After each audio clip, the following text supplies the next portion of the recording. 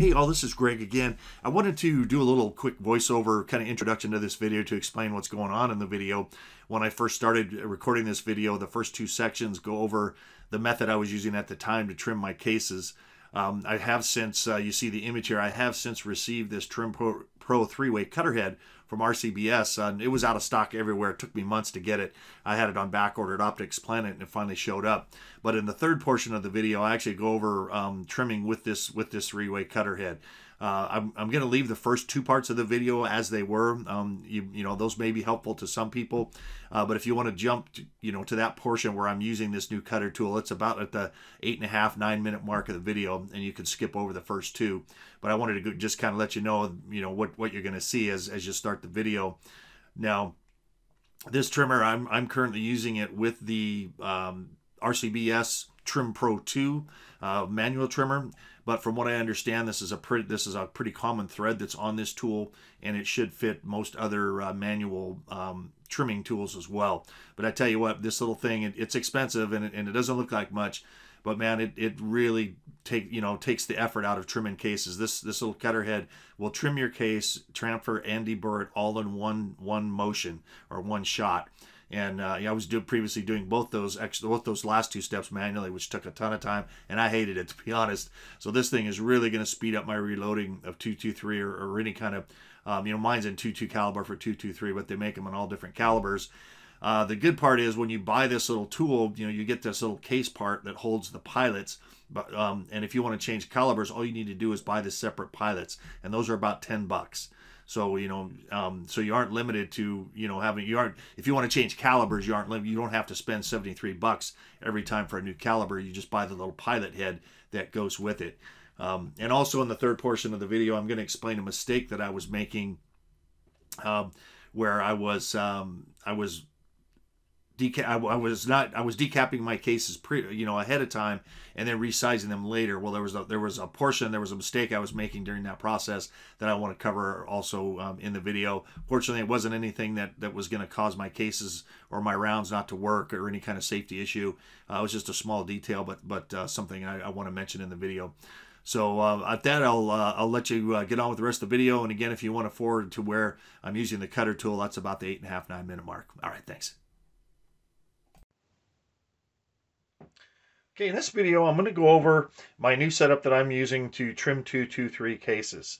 Now, in the past, I had used a Lee, the power trim that goes inside of a die on the turret, and then you would crank, put a case in, crank it up into the turret, and then mount a drill motor on top of it, and then spin the drill motor to trim the case. That's worked okay. I've done a ton of 223 cases with that, but I was looking for something a little less fatiguing on my arms and hands. That also, that power tool is supposed to chamfer and deburr, but it didn't really do a very good job. I was still doing that separately. I still am doing those two steps separately, but I'm hoping to change that here at some point, and I'm going to do that with the RCBS power trim too. Now, I found a gentleman online that had this, and he'd done a couple modifications that really made it, really automated the process of doing 223 cases. So that was my goal with this setup, was to get to where he was at. But basically, just real quickly, this is sort of a real quick review.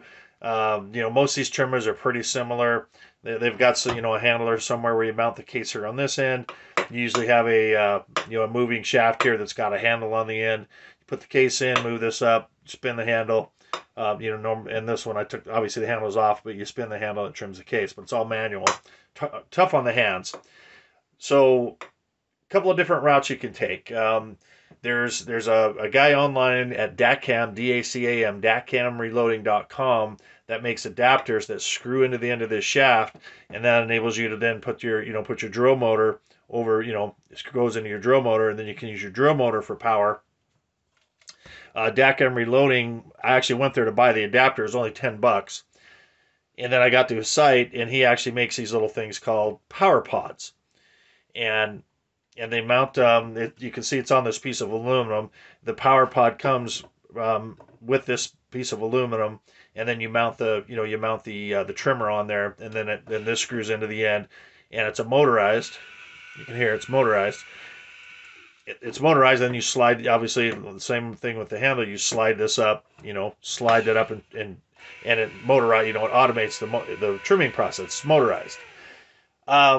Couple of problems though that I found with this, and one thing while I was waiting for this to get here, I just happened to try my Milwaukee drill motor, and the chuck is big enough on this that it actually just fits right over the end. I didn't even need the adapter. And so I actually started trimming the cases, and the drill motor just lays over like that, and then I would just, you know, chuck up one of the cases, hit the drill motor for a couple seconds, and boom, the case was done. So I was doing that until this arrived, until this got here, and then I started trying to use this. But I quickly found out there's a couple problems. One is this doesn't spin very fast. The motor just does not spin very fast. It's kind of, I mean, you can hear it. It just doesn't go very fast. And the second problem is this doesn't weigh anything. It's very light. He probably 3D prints these and puts the motor. I mean, it's very cool. Don't get me wrong. It's a very cool little unit. But because it's so light, you have to really push it really hard onto the case to get it to trim. And the slow speed combined with the pressure needed to get the case trimmed, it's just a lot of work. I immediately realized I was doing much better just using my drill motor. It was faster, less fatiguing because the drill motor is heavy. So, you know, it just didn't take a lot of pressure to push that in to get that case trimmed. So this, along with the aluminum piece, was $100 to get this. Haven't decided quite yet what I'm going to do with it, but I would suggest that. If anything, buy the little $10 or whatever. You know, I think the one for the RCBS was $10. The other's like $16. Buy the bit that screws into the end of here that goes into your drill motor, or if your chuck is big enough, into your drill motor, just slide it right over the shaft, and you're done. That's all you need to do. So that's kind of where I'm at right now. This trimmer, the way it adjusts, like I said, most of these are pretty similar. It's got a large adjustment ring on the back, a fine-tune adjustment ring on the front here. The small one on the back tightens down to the shaft, and then the finer adjustment wheel on front tightens down to the smaller, you know, the bigger adjustment. It's a littler wheel, but they say it's for the bigger adjustments. And those just tighten down. Basically, to set it up, ideally you'd have a case, you know, a 223 case already trimmed to length. Put it in there. You know, run this up on there, tighten both of these down, both of these lock rings down, and then you're set. You've got your length set. Then if you're off by a couple thousandths, you loosen the larger, finer adjustment ring and turn it. I believe it's clockwise to bring it in and counterclockwise to bring it out, and then retighten it, and you're good to go. So adjusting it is super easy. I've got mine set perfect for my 223 cases right now. Sorry about that. I didn't mean to bonk the camera. So I'm going to go ahead and reposition this. I'll pause the video, reposition this with everything set up, and then we'll trim some cases.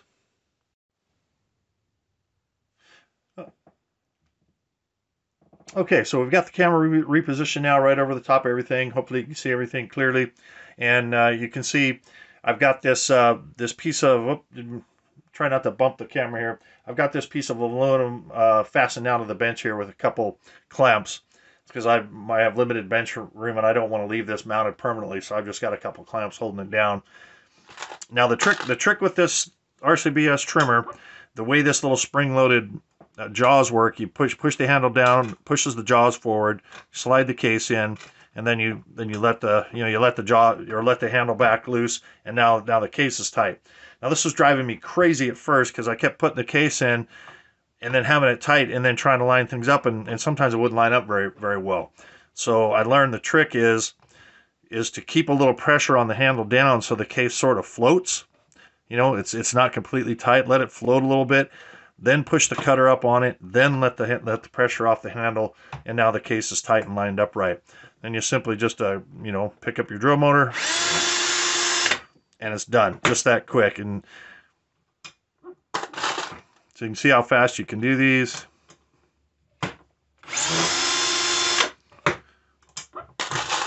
Super fast. Try not to bump the camera there. But I tell you, I've got the drill, obviously the drill's up on high, and it really spits the spits the brass shavings everywhere. So be mindful of that when you're doing this. But you can see just how fast that is. Now, obviously, I'm gonna need to go back and deburr and chamfer all these cases. But once I get that bit, that three-way cutting bit that goes on here, I won't have to do those other two steps. That'll all be done all at once. So you can imagine how wonderful that would be. You know, come in here. Looks like that one didn't need trimming. And be able to crank them out that fast and not have to, not have to do anything else other than just this one step.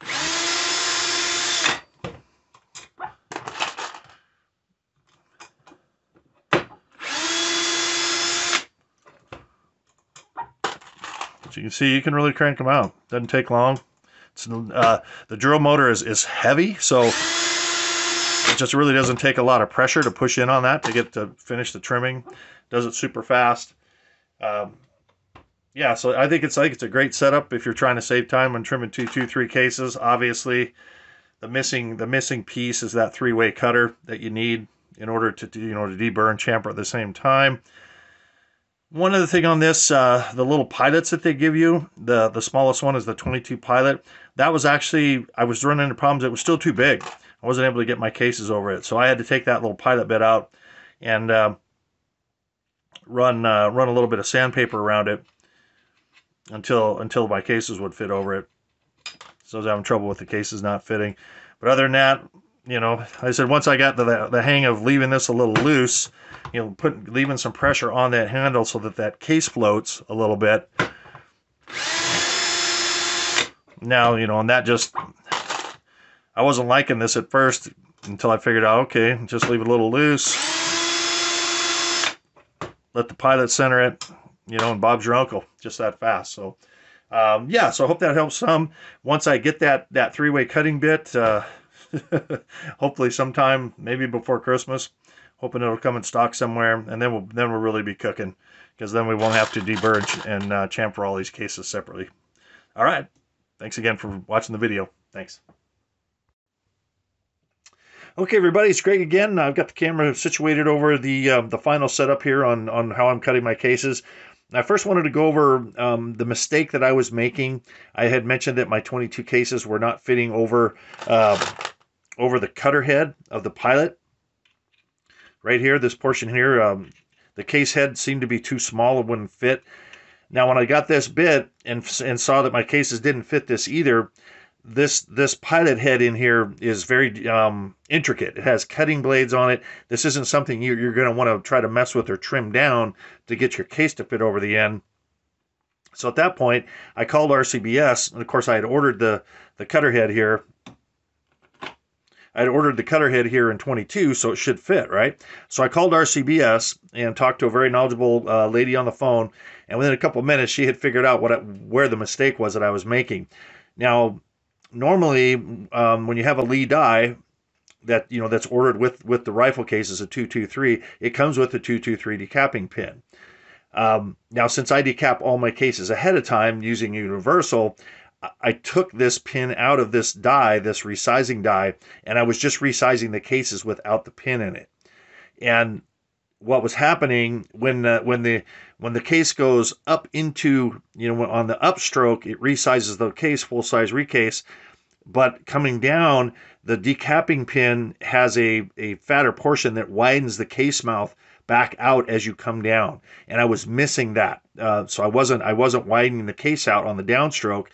So my full-size cases were not fitting over the 22 pilot head because they were just a little too small.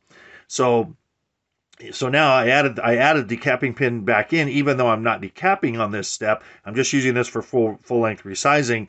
The decapping pin is now, when the case comes down, and it's opening up the case head again. And so I was missing that, and that's why my cases initially wouldn't fit over the the 22 caliber pilot bit here. And another problem I was having, this obviously didn't affect the safety of my rounds. All it did was make it a little trickier to put the bullet in when I was when I was placing the bullet in the cartridge. It was making it very difficult because obviously it was smaller. so the bullets were hardly even setting in there. Now that I'm full length resizing with the decapping pin again, the bullets fit in just perfect. I mean, they set right in there, nice and snug, don't fall out. So that's going to make it also much easier now to put my bullets in. So that's the mistake I was making initially, and like I said, it didn't affect the rounds. It just it made it a little more tedious to try to put the bullet in the case. When I was getting ready to finish off the round. So anyway, yeah, and I was glad to figure that out. I knew something wasn't right. The gal, like I said, the gal at RCBS, very knowledgeable. Within a couple questions, she had it figured out what I was doing wrong. So I'm going to go ahead and put that back over here in the turret. So now what we have here is the final setup. We've got the 3-way cutter head you see here. Obviously, I covered the drill motor and that in the previous 2 videos. And I will include, there's a gentleman that has a video on YouTube, and there may be more, but this guy, I mean, he had the most detailed, perfect video on how to adjust this cutter head, and it's important to know. So there's some very intricate things when you're adjusting this that you have to know about, and his video covered it in great detail. So I'm not going to try to explain how to adjust this. I'll include his video in the description, and then you can watch that and learn how to adjust this. But basically at this point, now I've got some little bins of resized, full-length resized cases, with the decapping pin. So now, of course, the cases fit. So now, again, what we're going to do, drop one in, kind of let that float a little till I put the bit up on it. Hit it with the drill, and it's done. And you'll see hopefully you can see the shiny. You can see that it's been deburred, no sharp edges, been chamfered on the inside. Bullet fits in just perfect, like so. And that is it. All 3 steps in just a few seconds. I do leave these out over here because I do measure all of them afterward, just as kind of a safety check. But you can see how fast that goes. I'm having to reach around the camera here, so it's a little awkward. Bear with me. I mean, short of a Gerard trimmer or some expensive trimmer, that does this same thing, I think again, $130 for the current price is about $130 for the RCBS manual trimmer, about $75 for the trimming head. So what does that give you? About you're right in the $200 range.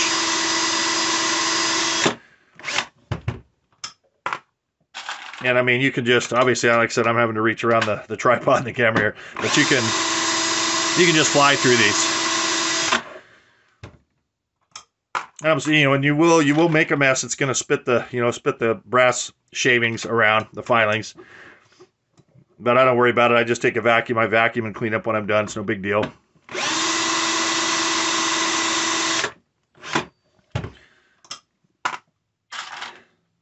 So yeah, just do one more here. Obviously you're getting the idea.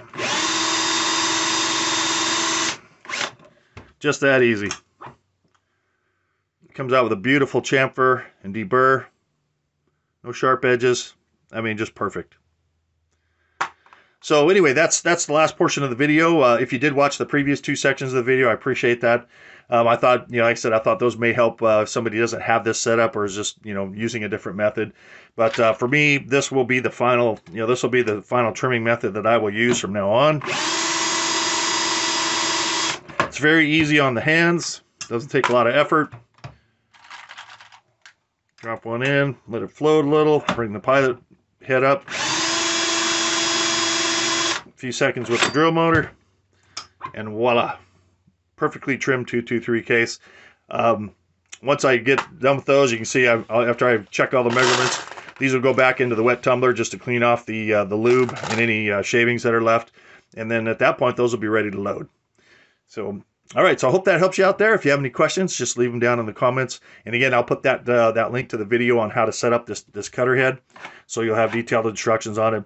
But man, this thing is sweet. All right. I'll see you in the next video.